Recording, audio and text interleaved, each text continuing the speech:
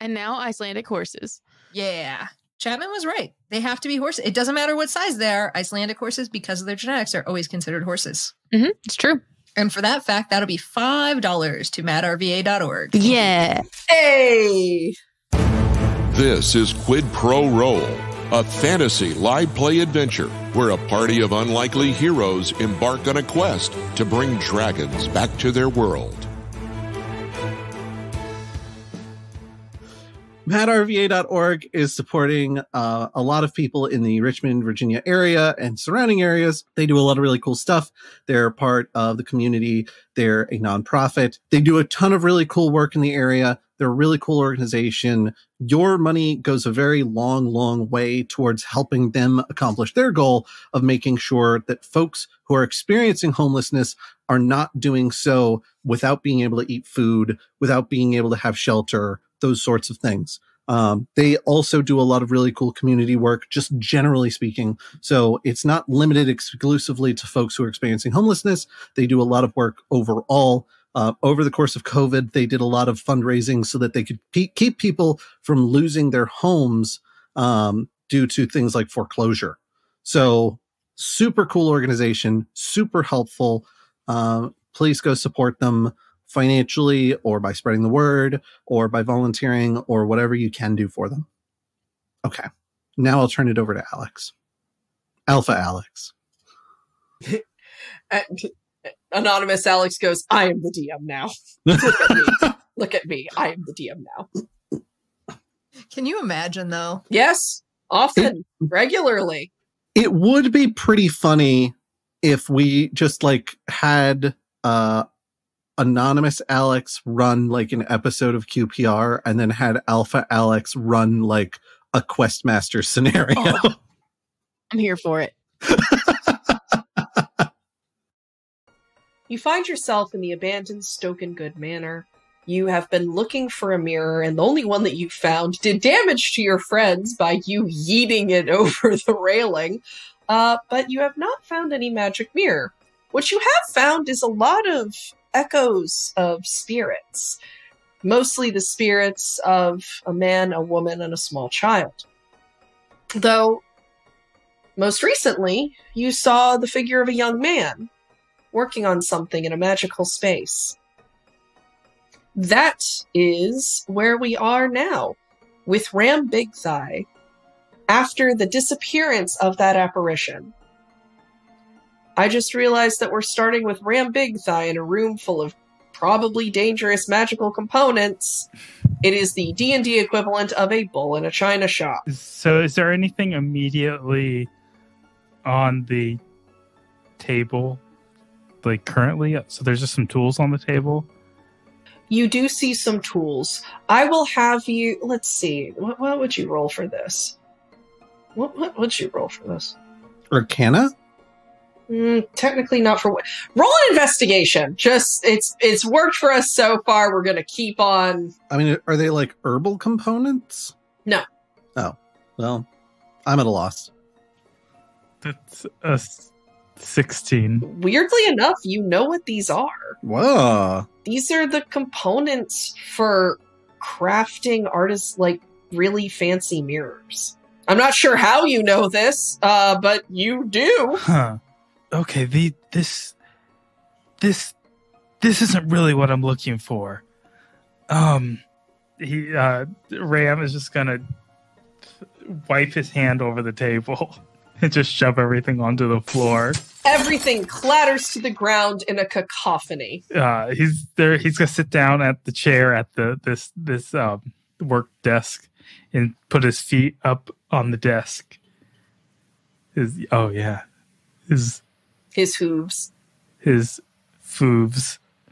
His foofs. All right. You guys hear a clatter from the room that Ram Big Thigh just walked into. I think Gaswin charges in with his short sword drawn, and he's like, I knew we were going to have to fight ghosts before we oh. Did you sweep all of that stuff off that table and onto the floor? I've got to think. I got to think about what we're going to do. just nothing is working for me here. First, I hear there's a woman, but when I get there, she's gone. And then there was this woman in the mirror, but I turned around and she's gone. And I can't find any flutes for this wine. What am I supposed to do? That is quite the conundrum. I mean, you could start, maybe, just as a concept, by looking for a magic mirror. Because that's what we're here for.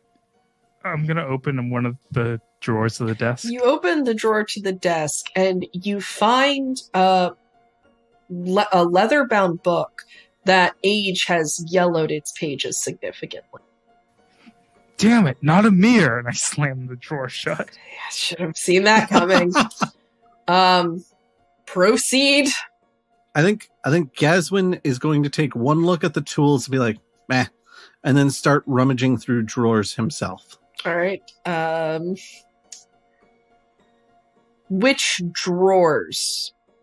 Like the ones like where Ram Big Thigh is, or are you looking through the room overall? I mean, wait. All right. So there's a big table in the middle of the room. Yes.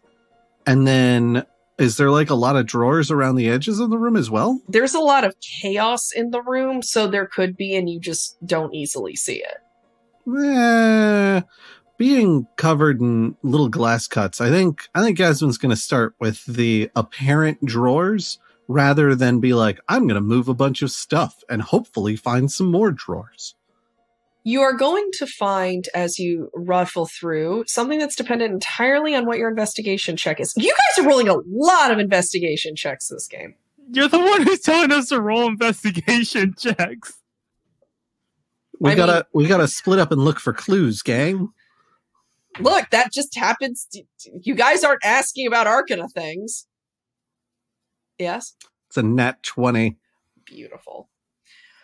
So you are going to be able to go through the drawers, going through sheafs and sheafs of paper, and you're going to find notes on several notable important things that stand out to you. 1 is the craft of mirror making. 2 is the craft of enchanting. 3 are psychological documents talking about the emotional relationships between family members and the brain's reaction to trauma. They're 2 separate documents. I mean, okay, but even so, like finding them in generally the same place, Gasman's like, the hell is going on in here? It's like really messed up family psychiatry and mirror making, magic mirror making, all in one. Wait a minute. I think I'm getting something. I don't know that this is like a magic mirror of truth telling of like, oh, it reveals your innermost thoughts. I'm starting to wonder if somebody crammed a therapist into a mirror. Because that's kind of what these documents are reading like is happening here. There's a lot of like, Gaswin holds up and ruffles a sheaf of papers. There's a lot of things about like family dynamics. He ruffles another sheaf of papers. There's things about trauma and the mind's reaction to it. And then he holds up like the small book and he's like, here's a bunch of stuff on making mirrors. And he holds up another sheaf of papers and here's a bunch of stuff on making things magical. So like, if I put all of this together, what I get is magic therapist in a mirror. That's the picture I'm seeing, which honestly, if that's the case, then maybe this is exactly the magic item that Malum and his family need. Bronlin walks in the room. Did you find something? Gaswin begins the rant again.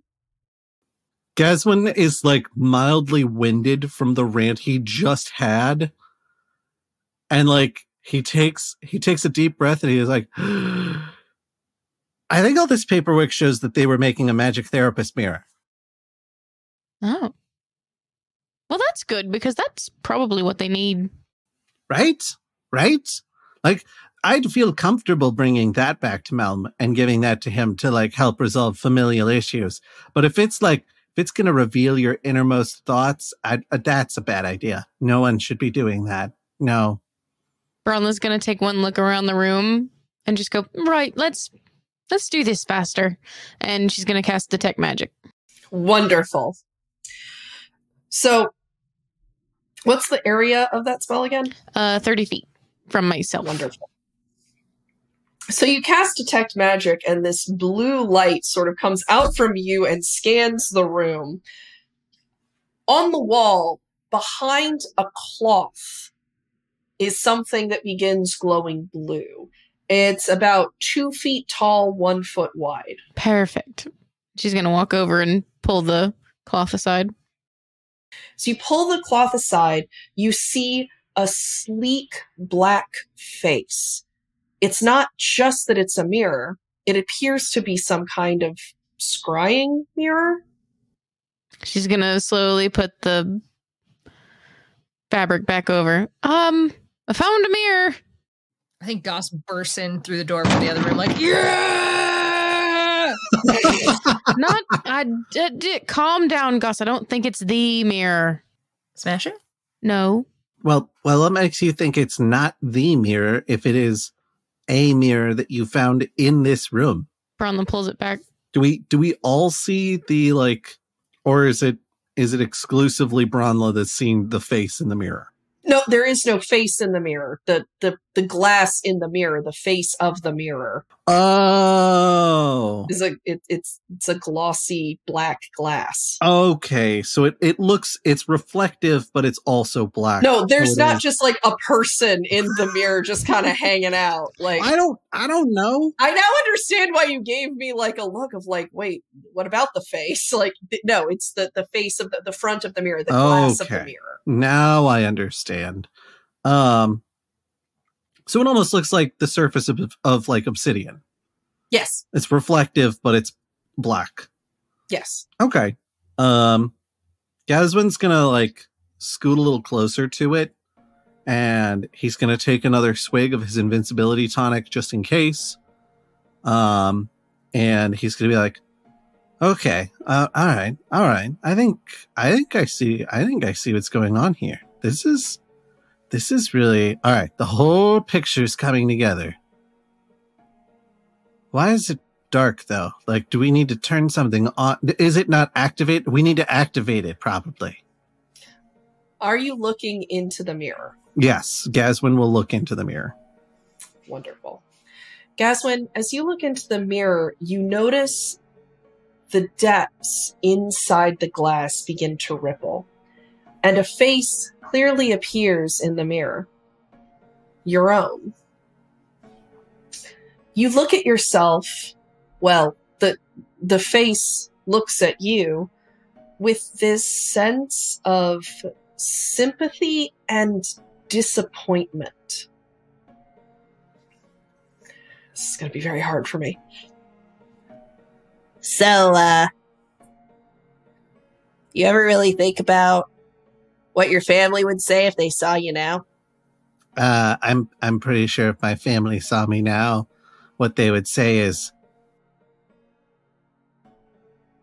"'Cause they're dead, okay? So they're not going to be saying anything. I'm not concerned about their thoughts."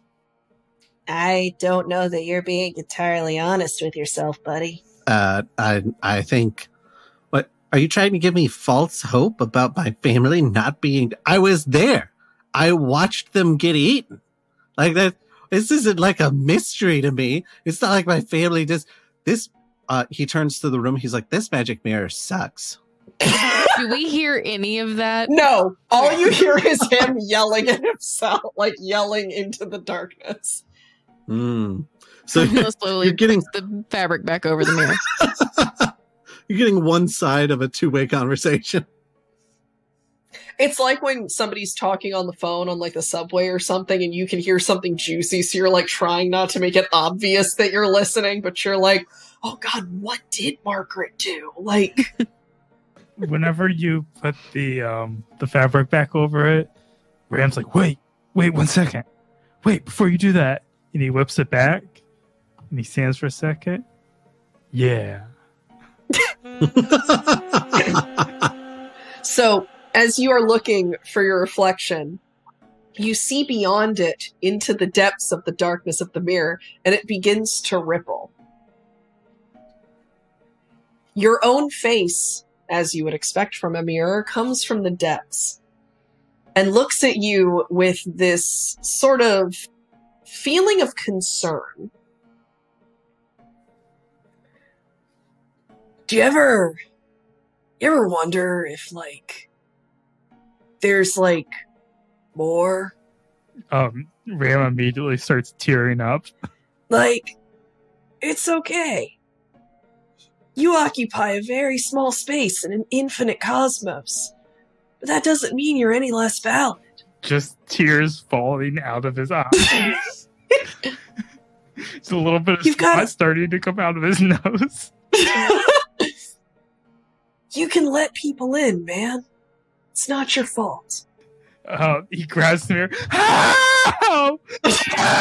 Help! Bronla has chased the piece of fabric where Ram has thrown it across the room and is coming back with it like over her face. All right, that's quite enough of that. We try to throw it over. Oh, wait, come on, wait, come on, I want to try. I mean, you'll probably be fine. You like try to throw the fabric over the mirror like you try to do with a bird's cage, so it thinks it's nighttime and quiets down. Exactly what she's doing. Ram, like, did somebody pull him away from the mirror? I couldn't. I think he yeah. Bronla covers the Ram goes. He's next thing you know, he's just like in the corner of the room, like.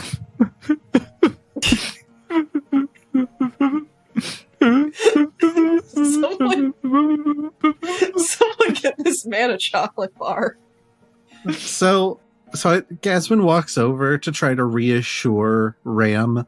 Well, I presume Bronla is trying to keep the mirror covered while Goss is like, let me in there. Goss is like grabbing the edge of like Bronla's shirt, like biggest like puppy dog eyes he can muster, like, come on, let me do the mirror. Come on, let me look. Gasman walks over and tries to put a hand on like Ram's back, but he's a gnome and Ram's a satyr. And so I think he ends up with his hand like just above Ram's butt. And he's like, hey man, listen. Amir doesn't know you. Amir just thinks it knows you. Like, this is all pseudoscience nonsense. You don't have to listen to that. Gaswin is not ready for his own healing. That's what I'm hearing. Gaswin goes to one therapy session and then is like, it's nonsense. It doesn't work. Ram gives Gaswin a look. A look that just says, like, I have been seen. This mirror has seen me, and I don't know what to do about it. Gaswin, so Ram's trying to express all of this in his look, and Gaswin is just seeing big, watery eyes. And he's like, I don't... Look, I'm pretty sure that's our mirror, so we could just grab it and go at this point, I feel. Yeah. No, let's absolutely do that. And Bronla's going to try to very carefully lift this mirror with the fabric still over it. Is Goss still trying to, like... While trying to keep Goss away. All right, wonderful. So, as you take the mirror and the group leaves the room, you see down the hallway this figure of this woman who turns, looks at you once, and nods before disappearing. See, she said I could look into it. I don't think that's what she was saying at all. Goss is the Peregrine Took of this group. I mean, look, Bronla, like, it's at this point, like, all but two of us have seen it. And so, like, what? There are only four of you! What's the harm in one more, right? Like, if you don't want to, that's fine. But, like, Goss wants to. Like, I feel like we shouldn't be limiting people. Like, I think if he wants to do it, he should be able to do it. Gaswin, are you okay, buddy? And Gasman takes another sip of his invincibility tonic. Bronla looks from Gaswin to Goss and back and forth again. It's like, all right, listen, I'm not saying you can do it. I need you to confirm that if you do it, you're not going to be, and points to Ram, you know. No, I won't turn in. I don't think I'll turn into him. Nobody else shifted to another person. I think it's fine. Entirely what I meant. Everything you do is on you. And she sort of steps away from it. Goss is going to look into the mirror and just wave, like, hi, repeatedly. Like, hi. All right. So you stare into the depths beyond your own reflection and see it ripple before your own face emerges, looking at you with a feeling of pride and joy. And he goes, "Hey, man, you're doing great. You too. Keep it up. Keep up the good work, man. You know what? I will. Thanks. Keep being you, buddy. You keep being you, and we'll be us together. Yeah! Yeah!" The reflection slowly fades. Look, it's what takes you to being your best psychological self, and Goss is already there, man. No. It doesn't matter if you're intelligent, it matters if you're healthy. No room for improvement. Goss has achieved the maximum apex. I've always wanted to win therapy. I didn't think this would be how.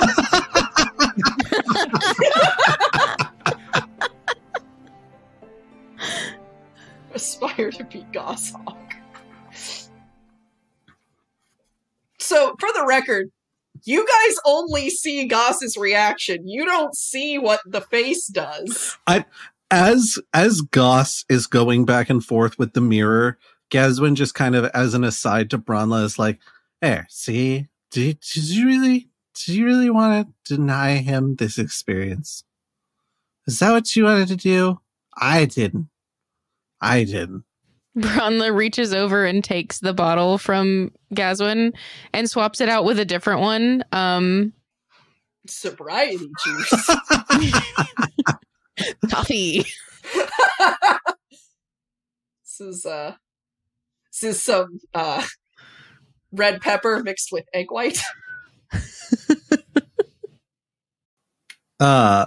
Shortly thereafter, Gaswin takes a sip from what he thinks is invincibility tonic, and he's like, "Oh, I think I've unlocked the next level. It tastes different now. It tastes more powerful. I think, yes, I can feel the warmth. The warmth is within me. I'm becoming invincible. This is amazing." There you go, buddy. The warmth was within you the whole time.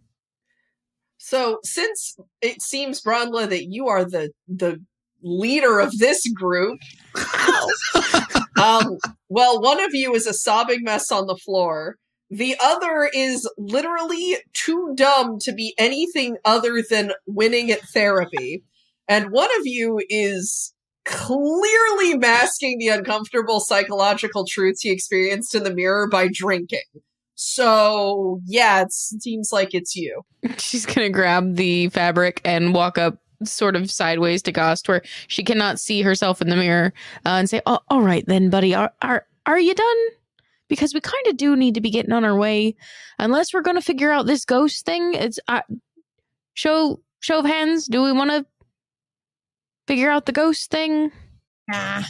No hands. I didn't know if you wanted to see like a specific hand sign for no. Besides, I just kept my hands down. Goss is going to hold his hands up and go, "What do I do with my hands?" Nothing. You're fine. You're fine. Going to hold them out to Bronla. He demands a piece. Bronla's just going to like reach through the hands and pat Goss on the head. "No, that's all right. We're not doing that." And she's going to throw the fabric back over the mirror and pick it up and put it under her arm. The journey back is unremarkable. You travel through the wood, and while there is still this looming feeling of despair in these woods, you have a feeling of almost being protected by this mirror.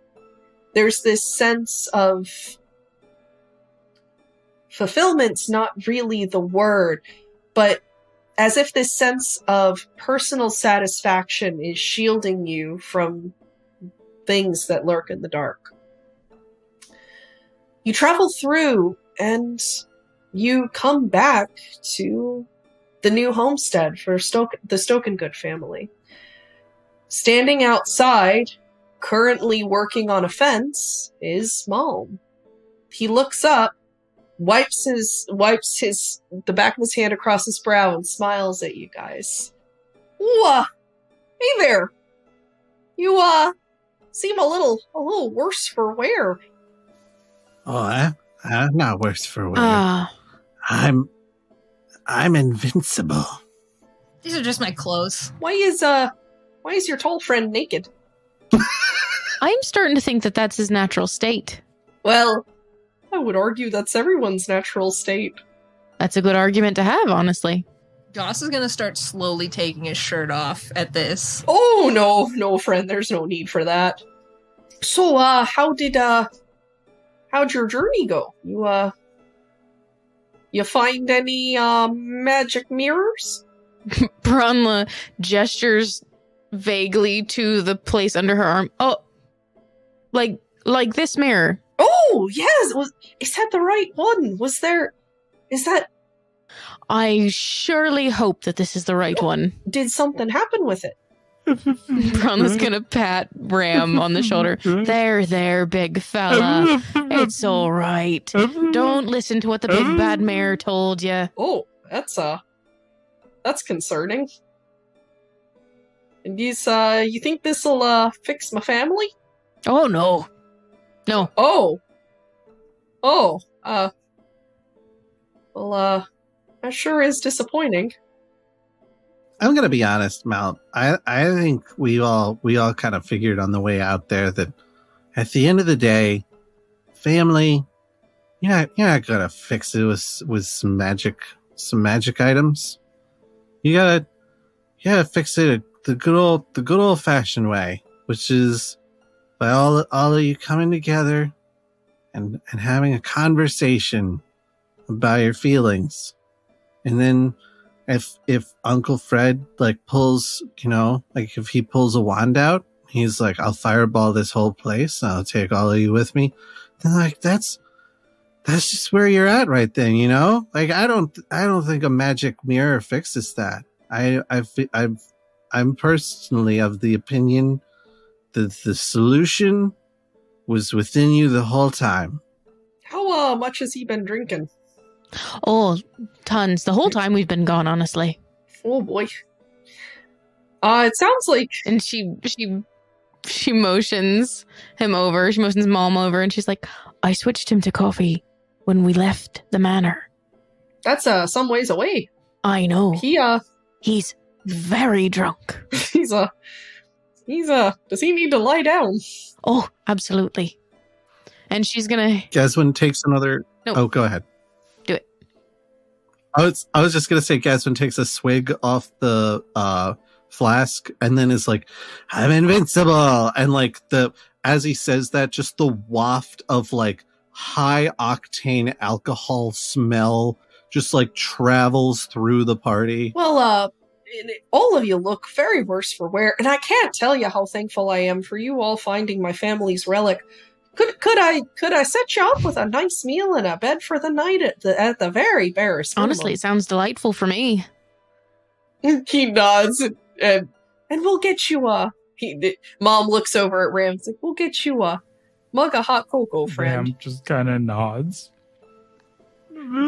Hey guys, do you want to hear more therapy sessions for the characters in this game and potentially other QPR characters?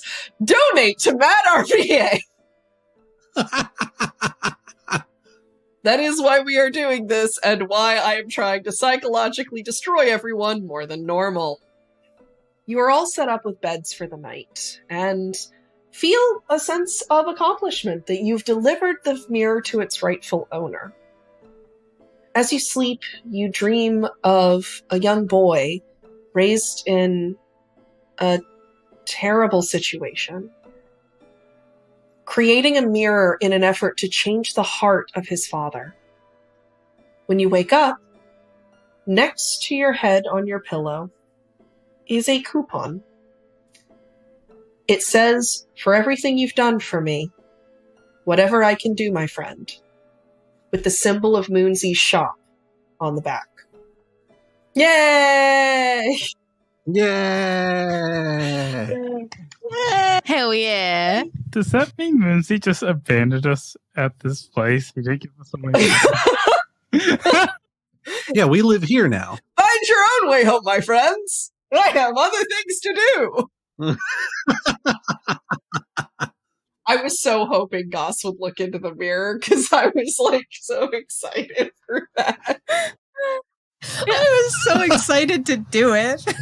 I think the good news is that Gaswin, at the very least, can travel to and from the space between spaces and can just let everybody pop out at a conveniently located dragon shrine somewhere around the continent. Gaswin's the friend with the car.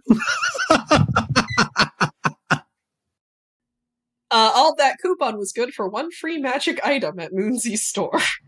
Then I'm glad I didn't say the final thought I had, which was Goss eats the coupon.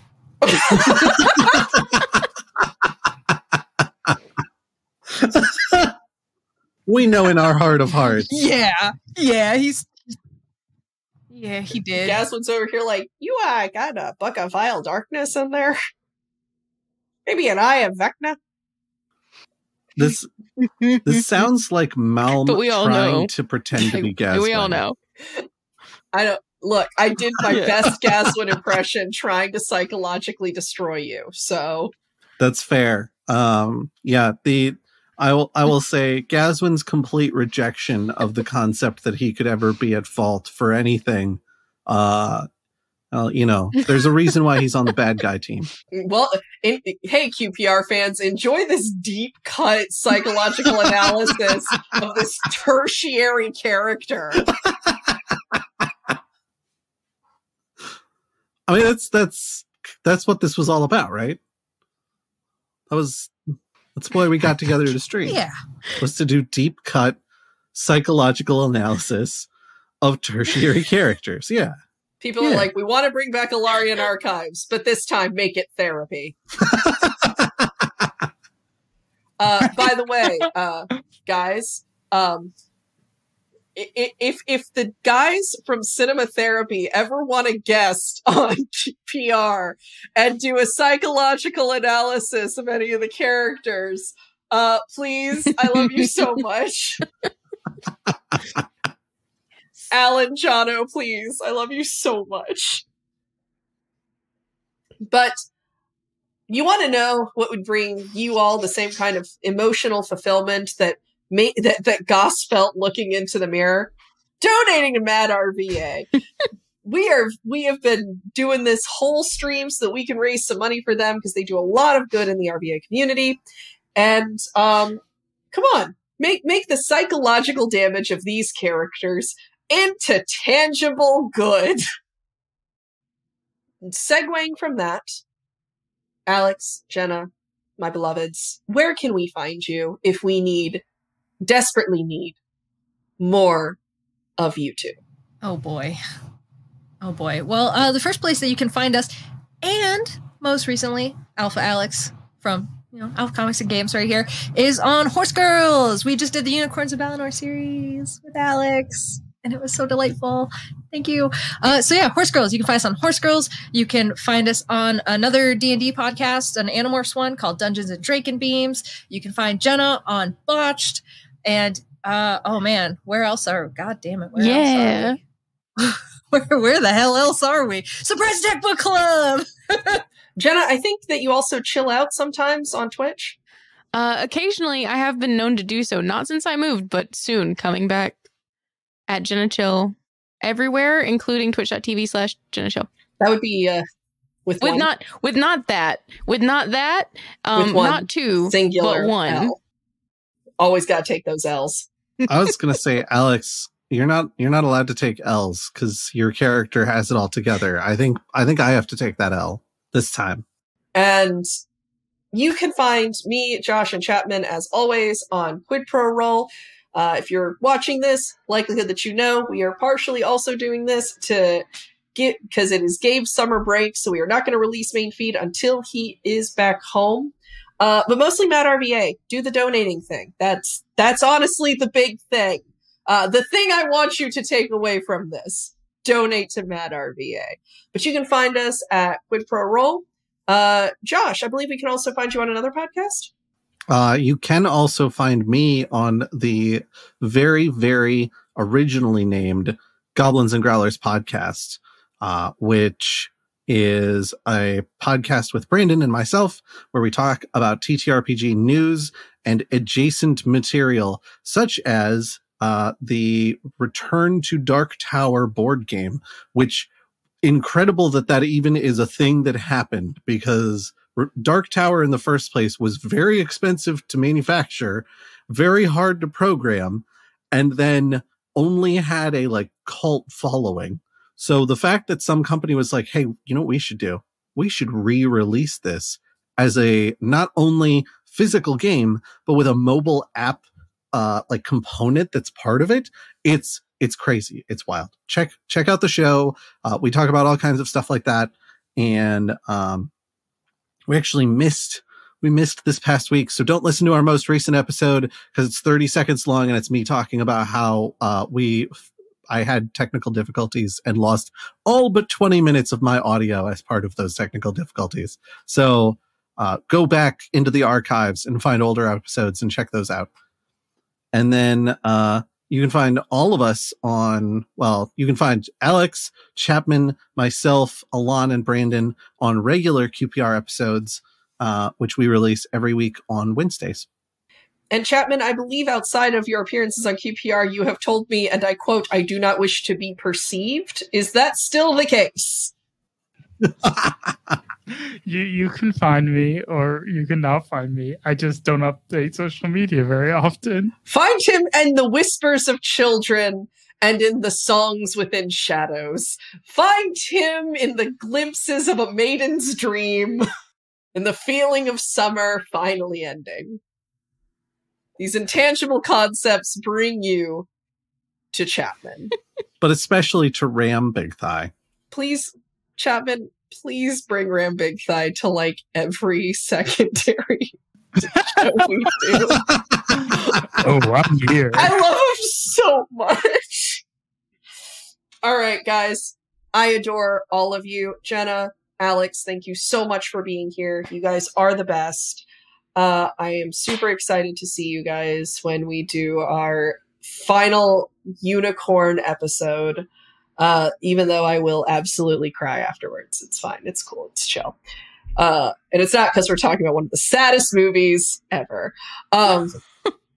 Anyway, that is all for us tonight, guys. I really hope you all enjoyed this. Thank you so much for hanging out with us tonight. And I am out of thoughts, only vibes. Good night, everybody. Bye, y'all.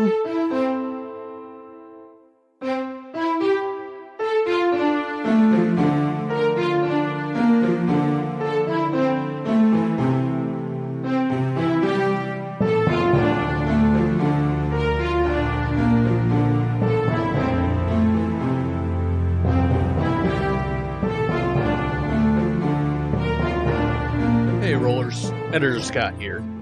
If you'd like to help support the Mutual Aid Distribution in Richmond, Virginia, or MADRVA for short, please check out madrva.org and find out more.